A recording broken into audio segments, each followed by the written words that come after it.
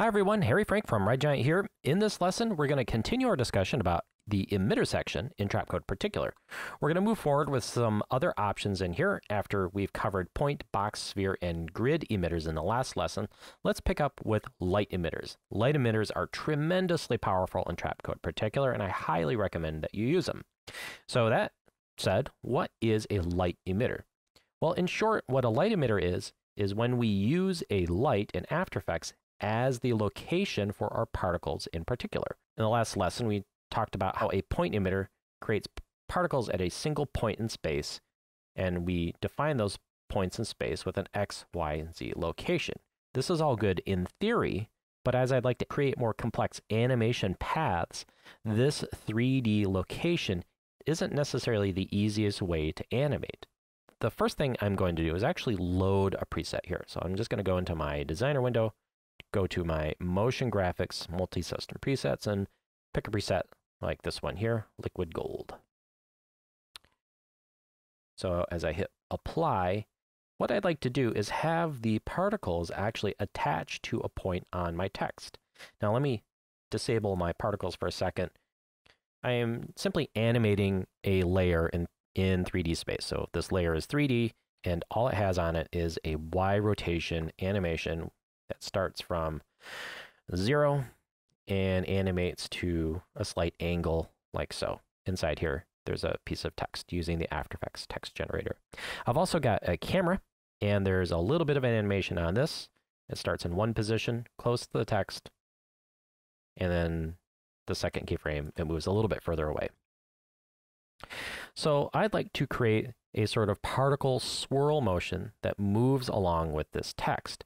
Now, if I was going to do this manually using the 3D location of my particle emitter, which I should go up here and show my master system, using my position right here is actually going to be really difficult in terms of matching this animation. So I'm going to use a light emitter. So I'll go to Layer New and create a light. And for this case, I want to create a single point in space to follow, because you can see my emitter type is a point. So to mimic the look of that, I'm going to create a point light as my emitter. We can also create directional emitters, and I'll show you how that works in just a little bit. But for now, we'll use a single point. I'll leave the intensity at 100. And it's important to name the light correctly. By default, Particular wants to see the name of the light start with the word emitter. And I'll show you where that is defined. If I go into Particular, under Light Naming, if I click on Choose Names, you'll see right here, this is where I define how the light naming starts. So it's going to look for a 3D light that matches that name, which is emitter. And now, if I set the particular emitter type to a light, this will take one of the particle systems and move it to that light. If I go to the designer, you'll see that I've actually got multiple systems here working together, and each of these emitter types is defined independently. Now, looking at these, there isn't much difference between some of these emitter types. So this one is a point emitter at 500 particles per second. This one's also a point emitter at 737 particles per second. There's not a whole lot of difference going on between these particle emitters. So I'm actually going to remove each of these so that all four systems are using the master system light emitter right here. So if I hit apply, all four systems are going to be following the position of this light. Now, to have this light follow the rotation of the text, I'm going to take the light and parent it to the text layer. So in the parent column, I'll click on the pick whip here and target the text layer. Now, I'm actually going to hold down Shift, and what that's going to do is move the light to the same position of the text. This is handy because it makes everything aligned in X, Y, as well as Z, which is probably the most important thing right here. We want these to be in the same Z space. This has made our text disappear because we have a light source, and the light source is at the exact same spot as the text. So basically we can't see it because it's not illuminated by the light anymore. I could either disable lighting for that layer simply by tapping AA to show my material options and turn off accepts lights for that layer. Or if I do want to use lighting, I can simply create an additional light source for the light. So I can go in here and perhaps create a spotlight and illuminate my text like so.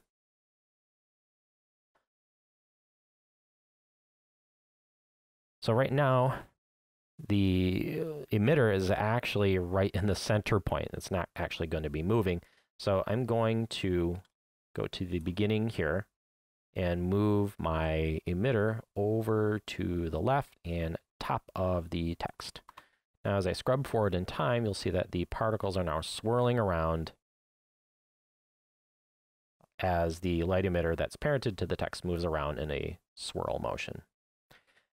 Keep in mind, I can also animate that light. So if I go into my light emitter, hit P, and I'll create a position keyframe. I just hit Alt or Option P, and then at the end here, I'll move this down just a little bit. So relative to this light, it is only moving from here to here, but because it's parented, it will move down in a swirling kind of motion.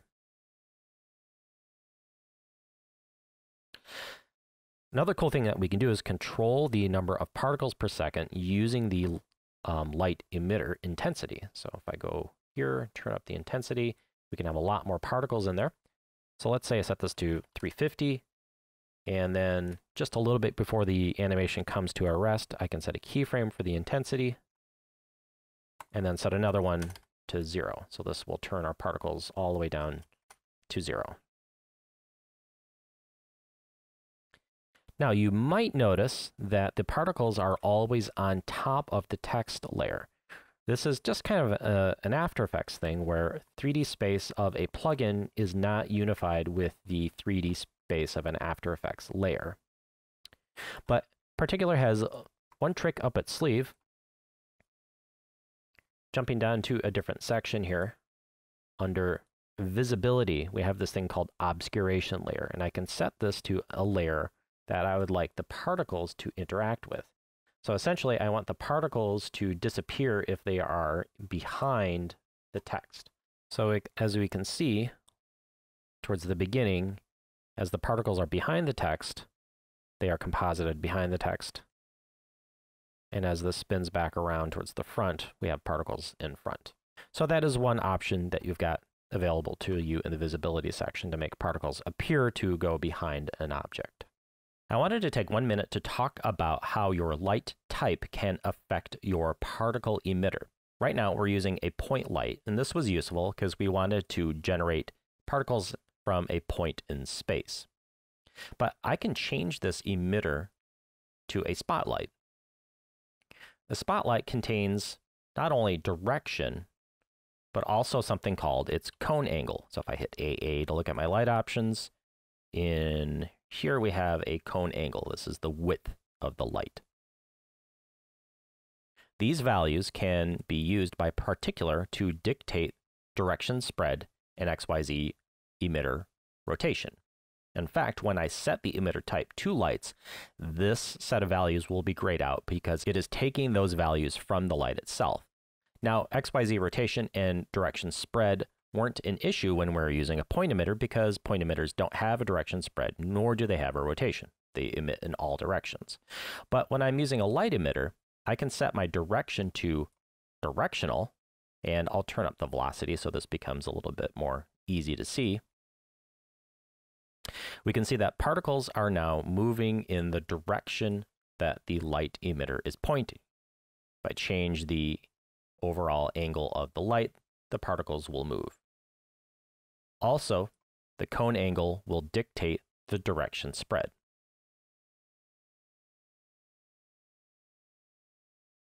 So I think that about does it for light emitters. We're going to go into a new type of emitter next time, which is called a layer emitter.